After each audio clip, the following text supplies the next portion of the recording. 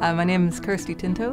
I'm an Associate Research Scientist at Lamont-Doherty Earth Observatory, and I work in the Polar Geophysics Group in Airborne Geoscience. This is a really exciting project because it's really interdisciplinary. We have the plane that has an instrument suite attached to the side of it that all fit into a little pod about the size of a sofa. And so we have instruments that measure the surface of the ice and the interior structure of the ice, and an ice shelf is floating, so we're even looking down to work out what's at the bottom of the water underneath the ice, so that we can see what shape the seafloor is. And this particular project is a really large piece of Antarctica that just hasn't been mapped properly before.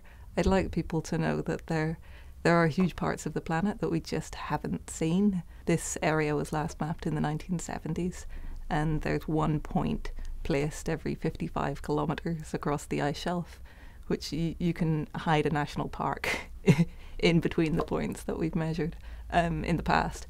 And so there are huge swathes of Antarctica that still need to be just properly raw mapped.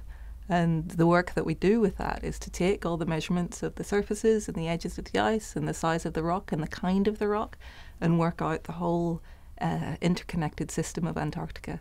So how the ocean flows across the seafloor and how the warmth from that ocean affects the ice that's on top of it, and ultimately how stable the ice sheets are that flow into the ice shelf. So we still have a lot of long groundwork to do just to get the basic mapping in place so that we can get really improved and precise predictions about what Antarctica is going to do in the future.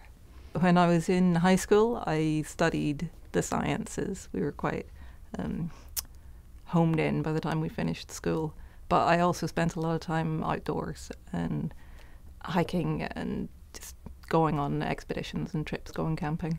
And I discovered when I had to apply for university courses that you could stick the two together and study geology, which wasn't something that was taught as part of the high school curriculum where I was. So that really changed things to suddenly realise that I could do any branch of science that I was interested in, but take it outdoors. And so I did a geology degree, which I really enjoyed. And I did a geology PhD, which I enjoyed. And then finally that sort of worked me around until I joined Lamont and have been taking up airborne science.